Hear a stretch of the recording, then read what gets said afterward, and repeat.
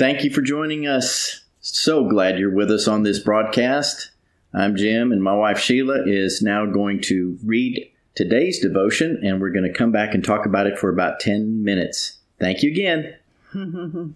We are going to be reading from the Elevate the Day devotional that we started a couple of weeks ago. This is a really good one. I'm enjoying this.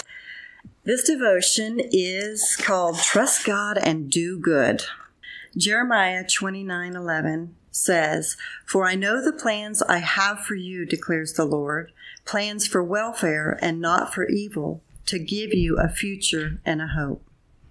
In my 20s, I watched my colleagues and friends get married.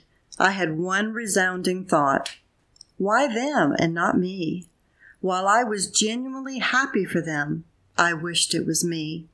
During my corporate career, this "why them and not me" demon appeared again. I watched colleagues climb the ladder when I felt just as deserving. Fast forward, and this mindset can still rear its ugly head when I see others accomplish what I hope to do. It can be very discouraging. FOMO, fear of missing out, can be like a cancer. We see what appears to be happiness, success, and fulfillment flooding our social media feeds. What's the answer? Well, here's what I know for sure. I am right where God wants me to be, and His plan is on track. All things work out for those who love God, and God's timing is perfect, so I can trust Him. How someone else achieves their goal will not necessarily look the same for you and me. Why? We're not them. We each have a special purpose that God has hidden just for us. Our job is to build a relationship with Him through His Son so that we can discover and fulfill His great plan.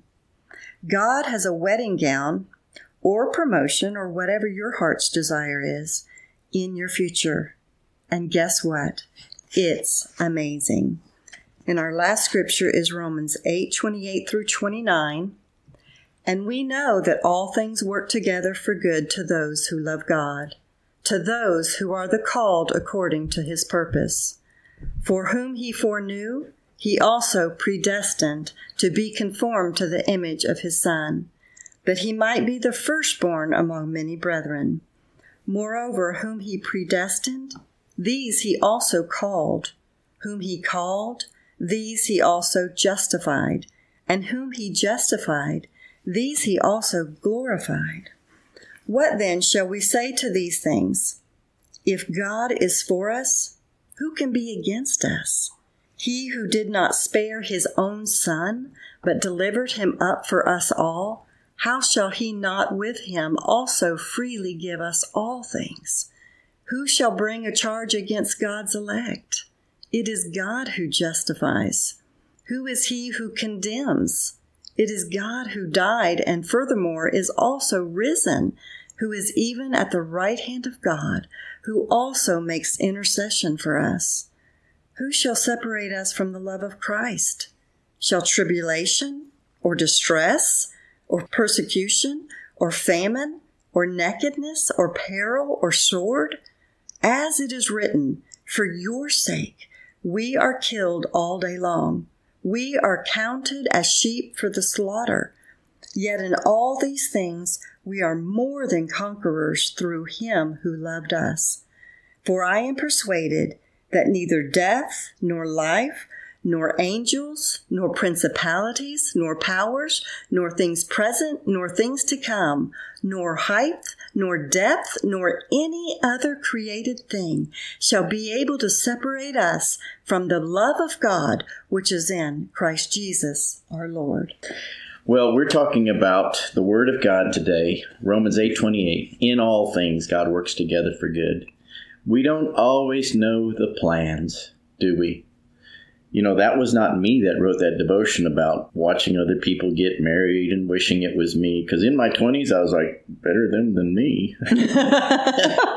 And I was the favorite uncle. And by the time I got in my 30s, I had like 15 or 17 nephews and nieces. So I was hey, this is great. Play with them, play football, do all this kind of stuff, go to their events, and then go home to my bachelor pad. And then I was traveling around the country. But, in my 30s, I started thinking, God, maybe, do you want to bring me a wife? What's going to go on? And then finally, I was 40. I meet Sheila. Don't tell anybody. Everybody thinks I was 30 when I met her because she's younger than me. But, God's plan was so big. And Sheila, you had something about that too, right? Well, after my first husband passed away, I told my dad one day, I said, Dad, I am never going to get married again. Because if I get married again, he would have to be older than me, never been married, never had children, and love God with all of his heart. And my dad said, yeah, you're right. You're never going to get married again. But you know what? God has a plan. And when I met Jim, he was older than me, never been married, never had children, and he loved God with all of his heart. Why didn't you pray for the multimillionaire part? That's what I want to know. Because I came out of children's ministry. There was no millions sitting around anywhere. Because then it wouldn't be you. And the point is, y'all, God has a plan. And so when we listen and we walk with him and we follow his plan and we don't fall into that FOMO, fear of missing out, it will create a beautiful life for us. The first thing that I read when I read that sentence in this devotional where it says, FOMO, fear of missing out, can be like a cancer. We see what appears to be happiness, success, and fulfillment flooding our social media feeds. What's the answer? Well, whenever I was in my 20s and my first husband passed away, I was approached by a huge national corporation. They wanted me to be their spokesmodel. They wanted me to travel the United States and do speeches for their company. And now, whenever I was growing up, my dad had told me constantly, oh, you could be president of the United States if you wanted to. And y'all, I really believed it. I really believed if I wanted to, that's the key. If I wanted to, I could have been president of the United States. So I just knew that I could accomplish whatever I really set my mind to. But my greatest desire was being a mama. I just wanted to be a housewife and a mama, and I wanted to pour my full attention onto them and be there for them. And so whenever this company approached me, it was easy to say no to that. But I've got to be honest, during times whenever I was at home and being with just those kids, I kind of felt at times like I was missing out, like, man, I could have been a big career woman. I could have been making all this money. I could have been meeting all these people. I could have been traveling the United States and doing all this exciting things because I really desired that. I love to travel. I love to go. I love to go to big events. I love to dress up and go to these swanky events. And guess what? After I married Jim, I did. We traveled the United States. We've been to inaugurations. Jim was the master of ceremonies. We've done so many beautiful, fun trips. It was my heart's desire, and God gave it to me. Not the way that I was thinking in my head it could have come. He gave it to me a different way. And God's got that for you. Whatever your heart's desire is, trust him with it. He wants to give you the desires of your heart. He wants to help you accomplish everything that you want, but trust him in the way he wants it to happen, because it may not be your way. What you're thinking and how you're figuring it out in your head may be the total opposite way God does it, because sometimes God wants it to look like a total miracle so that he gets all the glory, so that he gets all the credit. So whatever it is you're dreaming in your heart, don't stop dreaming. Wake up that dream. Let that dream come alive again in your heart. Start speaking it. Start praying for it. Start believing for it. And let him do it his way. Sheila, that is so good. Whatever you set your mind to, it shall accomplish. Early on, I set my mind to a lot of things, but it just sat there. So. But meeting you, man, made all the difference. I tell you what, you got to have. This is my bride month, my June bride. We're celebrating our anniversary. Yes, bride month. I love it. I love having a June bride and celebrating that. And that I never had the FOMO until maybe mid-30s. I would see some of my buddies and then thought about children and all that, and we have that now. 1 Corinthians 2:9-10. Eye has not seen nor ear heard the things that God has prepared for those that love him, but he has revealed it to us by his Spirit. And deep down in my spirit, I guess I always knew, because when I proposed to Sheila and I called one of my colleagues, he was a pastor, and we traveled together for 10 years. I called him and told him, I think I'm getting married. I met the one at Bible school. He goes, really? I said, yeah, she's a widow with 2 children. And he called his son and goes, hey, Philip, he's doing it. He's marrying that widow. And I said, what are you talking about? He said, you used to say that all the time in the hotels and different time at restaurants. You would say, yeah, someday I'll probably marry a widow with kids. I said, I never said that. He said, yes, you did. And he called his son over, who was an adult, married, and said, Philip, what did Jim used to always tell us? Who is he going to marry? And Philip goes, a widow with kids. Why? Is he getting married? Does she have kids? Just like that. And I denied ever saying it, but the Spirit knew. Yeah. The Spirit knew. Yep.